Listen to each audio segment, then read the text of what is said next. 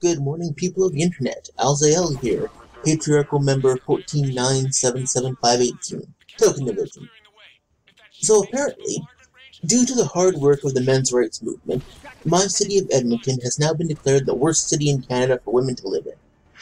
I'd like to thank the tireless work of the many He-Man woman haters in MRM Edmonton for making this possible, with special thanks to Girl White's Butt for her devotion to serving her patriarchal overlords. The work that she has done alongside those of us here at the Bureau of Internalized Misogyny, Battery, and Oppression will ensure a strong patriarchy for decades to come. On the more serious note, though, I first became aware of this from an article recently written on Rabble that a friend on Twitter linked to me. In the article, an English professor from the University of Alberta, one Marcel Kostman, decries how a study done in April showed that Edmonton was the absolute worst city to be born a woman in. It's a study that comes from the Canadian Centre for Policy Awareness and their Index for Gender Equality, which proclaims as its title, the best and worst places to be a woman in Canada. So a study focused entirely on women is under the mantle of an Index for Gender Equality. You keep using the word. I don't think it means what you think it means. I suppose I could spend some time poking fun at the pointless conclusions of the study, but you can read it for yourself in the low bar. Before I go on, though, there is at least one issue that I would like to point out. This study claims to not be trying to be a measure of the well-being of women, only to being a study of the gaps in gender. Given this claim, I find the fact that it titles itself to be about the best and worst places to be a woman misleading at best and prejudicial at worst. The facts cited in this study are merely comparisons of numbers between men and women, such as, how they earn yearly, such as how much they earn yearly, and yes, you just knew the wage gap myth was going to factor in here somewhere. But with only those raw numbers to go on, it's hard to honestly state that women have it better or worse. A woman who is only working part-time while she has a husband bringing home a full paycheck from the rigs isn't exactly bad off. It goes on to state that they wish to ensure that no one is denied the chance to thrive, even if they are born female, suggesting that these results are the result of simply being women, as opposed to any other factors. Even though we don't actually know why these numbers are the way they are, because, apparently, the people who did this study never actually bothered to ask. Though it claims to be about examining the differences in gender, I couldn't help but notice that under the section for Edmonton, where it addresses domestic abuse and other incidents of violence, it only mentions the total number of reports. No mention is given of male or female victims, despite the fact that they spell out the numbers and comparisons between men and women in every other set of statistics.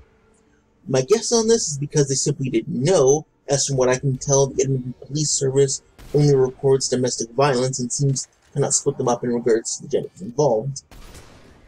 Yet, despite the fact that they don't explicitly state that those numbers are only assumed to be women by them, and try to leave it gender neutral, it's pretty obvious from the charts that they did count the domestic violence numbers as being specifically all women being the victims. But, back to how the MRM has allegedly ruined my city for women. Kostman cites the start of the decline as being a result of the Don't Be That Guy campaign, to which the MRM responded with their Don't Be That Girl campaign, wherein they suggested that getting dead drunk at a party and letting a bunch of guys mount you doesn't actually negate your will to choose just because you regret it in the morning. According to Kostman, these suggestions, quote, demonstrate the especially misogynistic, rape apologist approach taken by Men's Rights Edmonton in championing men's interests. Another incident was the defacement of a single poster along Saskatchewan Drive, which prompted one resident to contact the city councillors and the mayor to demand to know what they were going to do about this horrible act of someone defacing a single feminist poster with red paint. For some strange reason, the mayor and city council didn't seem to give much of a fuck, which seems to spectacularly astound the lady who made the claim, saying, quote, I fail to understand how you can see the images that were being graffitied, that continue to be graffitied in Edmonton, of that fucking night and not think to yourself, oh, this originated in a violent misogynistic context. Maybe this is an issue. I would explain this to her, but, well... Look, it would just be too cruel to point out the realities of life to someone like her. Accordingly, the trifecta of the city council's refusal to avenge the defacing of a poster, the high rates of gendered violence that is totally cited in that report, and the presence of those hateful MRM assholes is enough to convince her that my city is a hotbed of hate against women. The MRM works insidiously to instill fear in women. During Edmonton's slut walk, a few of them showed up and carried around signs saying that rape culture was a myth. Naturally, you can see how a group of, 10 men carrying signs saying that there is no rape culture is meant to terrify a group of some, 3,000 women? Either these are the most easily cowed women on the planet, or a single MRA is the most badass terrorist motherfucker who ever lived. And considering the appearance of some of them, I'm going with the former. She says that the very act of tearing down a misogynistic poster apparently terrifies her, because she ostensibly thinks that some MRA is just hanging around in an unmarked surveillance van, waiting to blackbag her the instant she sticks her head out of the house. So just to recap here, the MRM has apparently turned Edmonton into a cesspool of misogyny by putting up posters and disagreeing with feminists. Fucking hell. I wonder, feminists, seriously, do you actually realize that this is the point that you've devolved to? You've gone so far up the crazy tree while hitting your heads on every single fucking branch that even the slightest hint that not everyone might think that you're correct is enough to have you losing your shits and going into bouts of fear-induced apoplexy. How can you claim to be empowering women when even posters make you quake in high heels? If the MRM ever figures out how to make buttons, you're just fucked.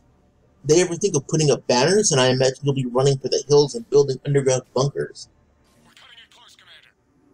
You know, if this makes us the worst city for women to live in, I'm cool with that.